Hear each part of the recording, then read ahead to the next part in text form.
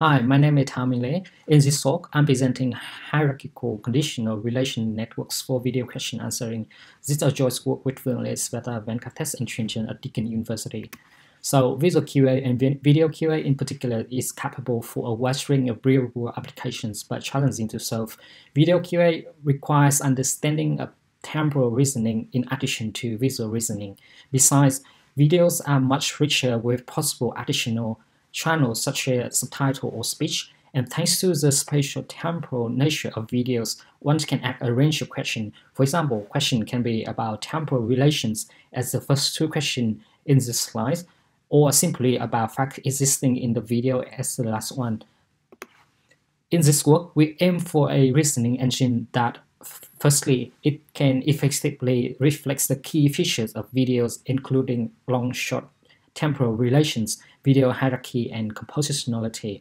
Secondly, it can be readily extended to handle additional information channel. And finally, it can help to ease the model building process by simple rearrangements and block stacking with generic units that we see in most of the breakthrough neural architectures, such as ResNet or recurrent neural network.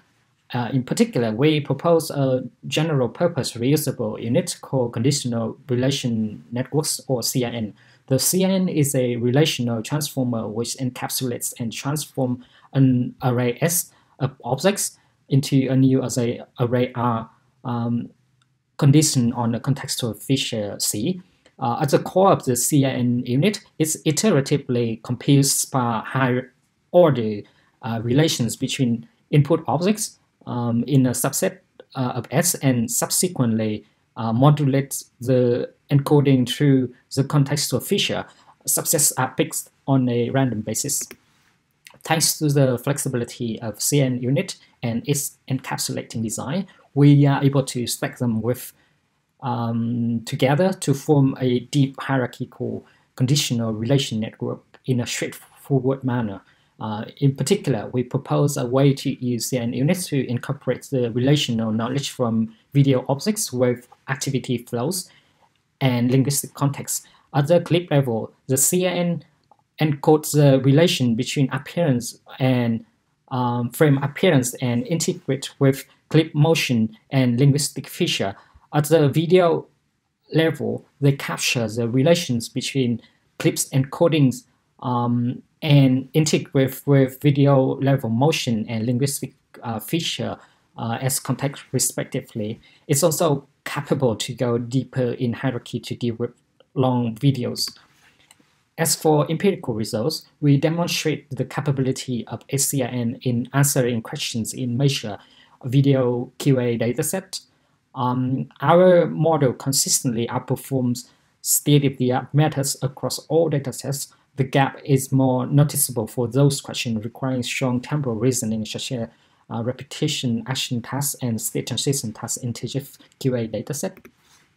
For a better understanding about our model, we provide some ablation studies on TGIF-QA dataset. It's clearly seen that with our modeling temporal relation, the model performs poorly, while the other aspects such as hierarchy, motion conditioning, and linguistic conditioning consistently increment the model performance, especially for those questions who requires strong temporal reasoning.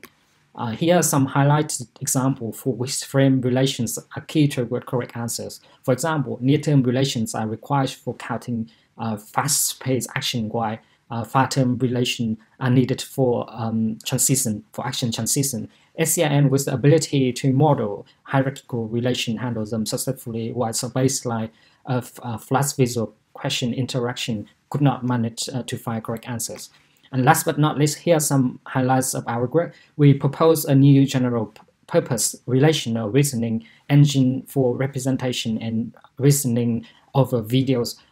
We examine the capability and flexibility of the proposed in VideoQA by designing a hierarchical network architecture which reflects the temporal relation between entity in a video as well as multimodal interaction. And we would like to emphasize that our unit is general purpose and therefore it can readily applicable for other compositional modalities such as linguistic and speech.